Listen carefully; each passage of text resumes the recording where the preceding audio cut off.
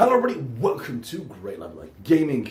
I am the Great Leveler and today we're doing another trailer reaction. Today we're reacting to the official Zula Hendricks reveal trailer of Alien Rogue Incursion. I had to double check the title.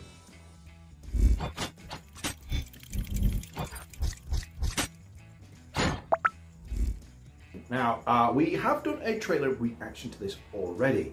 That trailer didn't really show much. It was literally the title card with the alien kind of over a big planet.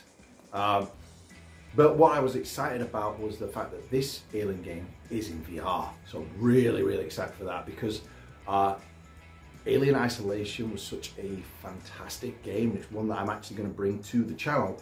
But one of the things I felt was missing is a VR mode. And VR was around at the time it came out, or was getting more mainstream by the time it was out, because there weren't much of a difference between that and Resident Evil 7, and it's just something I really wish they'd go back to do, or do a sequel and have that VR implement, just like they have been in the latest Resident Evil games. So when I heard about this one being on the VR, I was really excited. Now that last gameplay trailer didn't give us much, but it had me thinking that we're going to be planet side, so kind of like Aliens, where we're in like a colony. But I might be totally wrong, but yeah, Zula Hendricks reveal.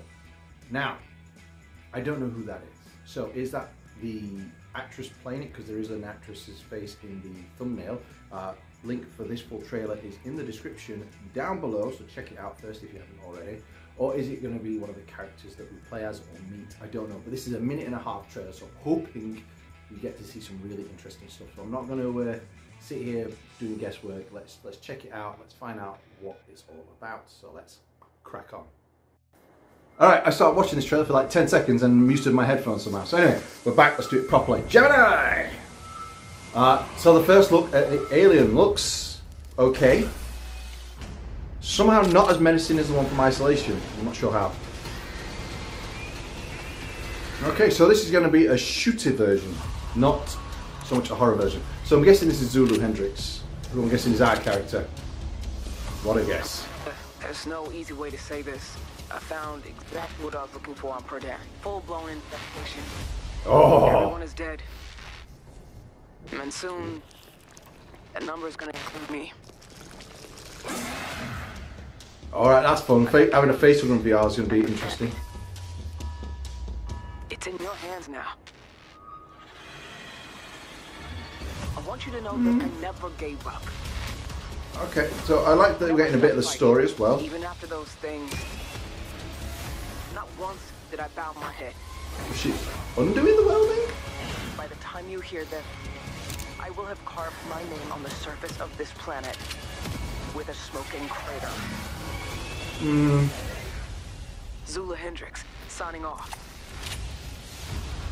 Well, at least I got that bit right.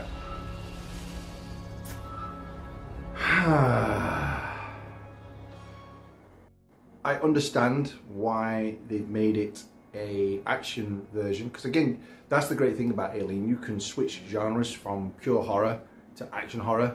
I suppose it's not a complete switch, but it works really well depending on which one you want to go for. But I'm actually disappointed that they've gone the action route so much, because with the VR, I want to be terrified. I want kind of how we had in, Resident Evil 7 with things chasing us and popping up in front of us quite, menacingly. So I understand why they went for action, even if I don't think they should have done. But then I'd be all right with that. But then I found that the aliens didn't look that good. Now again, it's early days yet. I'm sure there's plenty of time until this comes out properly, and there's time to improve upon that. But I didn't like the animation of the aliens. They didn't feel like there was any weight to them. I mean, that's what Isolation, and I'm going to compare it to Isolation, because for me, Alien Isolation is one of the best Alien games that's ever come out. I love Alien vs Predator, but that's a whole different kettle of fish. But for an Alien game, Alien Isolation for me is peak. And it's just absolutely phenomenal.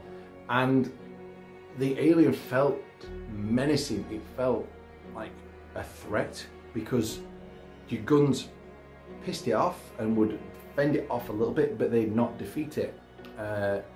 And like when it's scurrying around in the vents, you can hear it. It's big. It's as big as a person. It's not, you know, big as a person but light as a feather. It's a freaking unit. And so going face to face with them, they're terrifying, because you just can't go face to face with them unless you're like a clone marine, fully geared up, which I get. That's what our character is. She's fully loaded up with really powerful weapons, but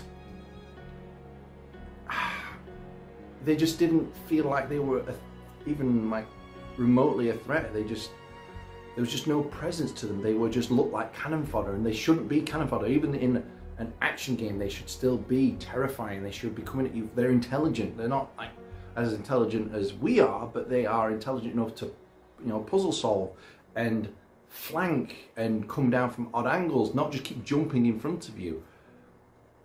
So I'm a little disappointed with that, because I really, really want to like that, and I will check out future trailers to see if it's going to change my mind. But as a first proper reveal trailer, disappointing. I also found the location was a little boring. I get it's set within the Alien universe, so the aesthetics are going to be similar, but I just felt like it's every environment I've ever seen. And again, being planet side, which that definitely felt like it was, where some outdoor locations, you know, with some interesting like rock formations where they can come, and cave systems, and or even vegetation which they can hide in. Let's change it up a little bit. Let's keep the aesthetic by all means, but let's add something to it. I know Alien Isolation was set in that world, but I'm getting tired of seeing the same environment over and over again. I mean, I get that that's the human aesthetic, but even back when we have a certain aesthetic, you look at cars back in the 50s and cars now, they're completely different. But even in that era, there's different variations with that same aesthetic, and same with things now. You know, we've got more curvy cars, but there's so much variation.